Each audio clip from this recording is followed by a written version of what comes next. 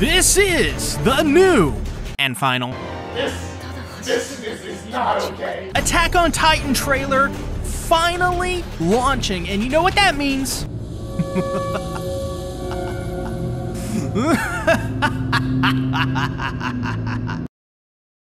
It's the final Attack on Titan trailer, and we have a lot to break down. This one's going to be a little bit longer than my other trailer breakdown, so stick around.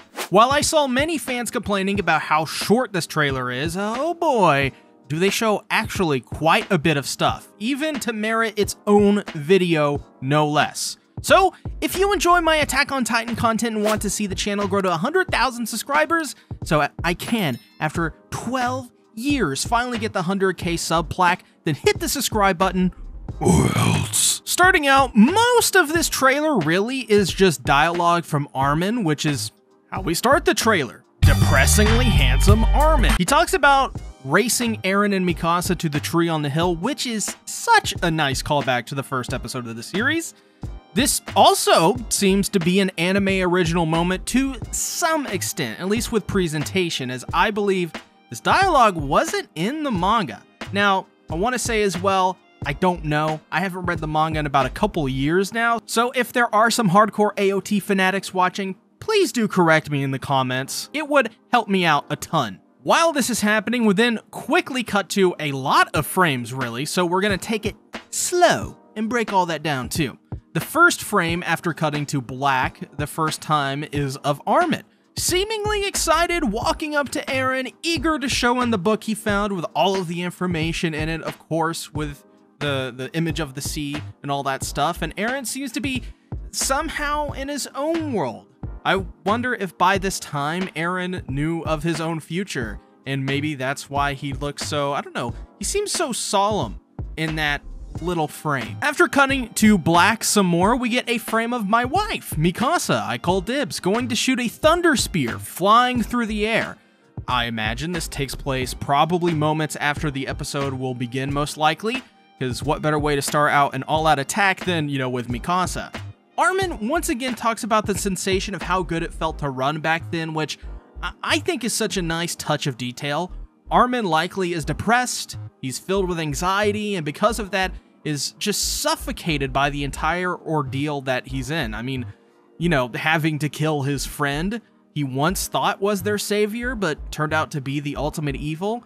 Probably the biggest evil of all time at that point in history. Back then, he wasn't encumbered by the sorrow and duty that he has to carry out a mission. Back then, he was just a kid, and the promise of a future gave hope to the young lad. And that juxtaposition between sorrow and the unencumbered, hatful youth really paints a grim picture of how things have changed for the worst. Editor SeaTactics here. I forgot to add right here, this is the Beast Titan form for Falco. It looks pretty cool, actually. It looks way better than I thought it would, especially in the manga. It looks way different. Well, not way different, but, you know, it looks a little different. So this is a nice little, neat little touch here. What do you guys think about the Beast Titan form for Falco? Put in the comments below. This is when we get another cut to, I think, one of the most impressive and awe-inspiring scenes in the entire trailer. We see John holding on to Reiner. I assume because of this, we will indeed see Reiner outside of the Armor Titan form. I love the touch of the ray of light shining through the ribcage of the Founding as it beams through and hits John and Reiner, painting the picture that these two, in this moment, are one of the few people who have all of the world in the palm of their hands. I mean, their actions in this moment are paramount. As well, it shows that John is likely shocked by saving Reiner, the man who killed, well, a lot of his friends, the man who, in the last episode, even found it very hard to forgive Reiner. In fact, he never did. Obviously, we'll have to see the context of the scene to get into why John did that. Was it because he still cares about Reiner deep down? Or was it because of his duty to the suicide mission? Comment your picks down below in the comments. Which, by the way, if you're gonna even think about commenting some spoilers, you'll be hauled off to the gulag. Don't tempt this man.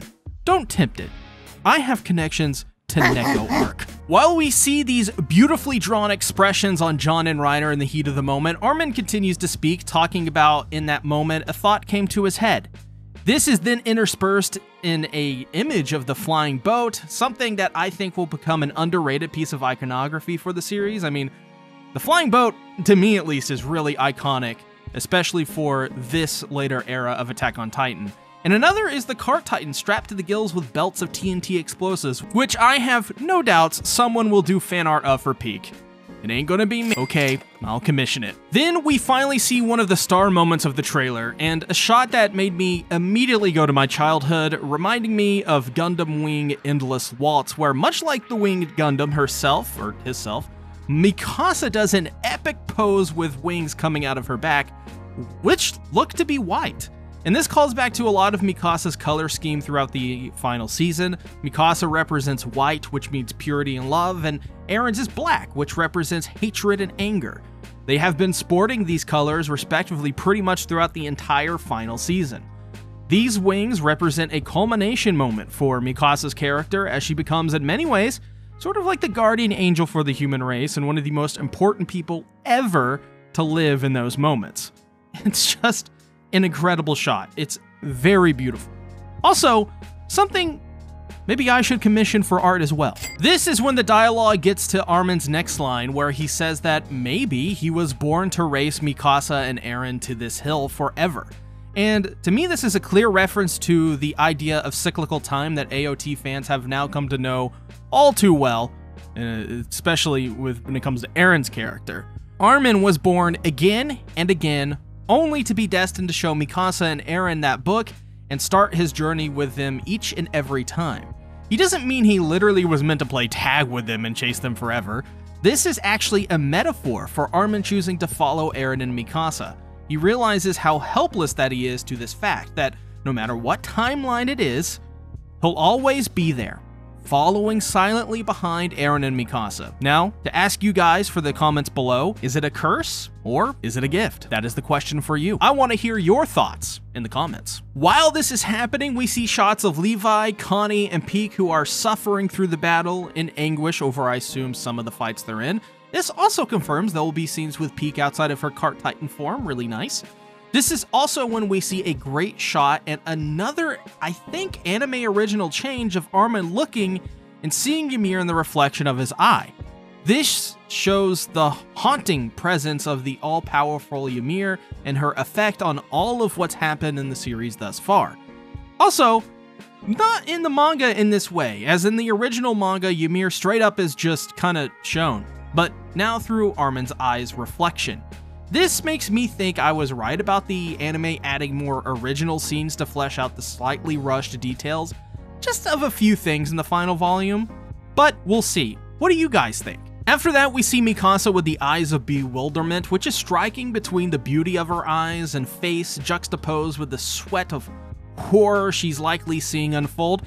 I mean, just really, what a great shot. Same with Levi's, we get another shot focused on his, quite frankly, beautiful eyes, with a single dot of light in the center of his iris. Then we see the Lord of Tal, Barclophagus, with a tear in his eye. Nothing much there, let's move on quickly. Then we quickly cut to a shot of a camera chasing the female titan being ravenously surrounded by her adoring fans. Smash or pass? Female titan in the final season, what do you guys think?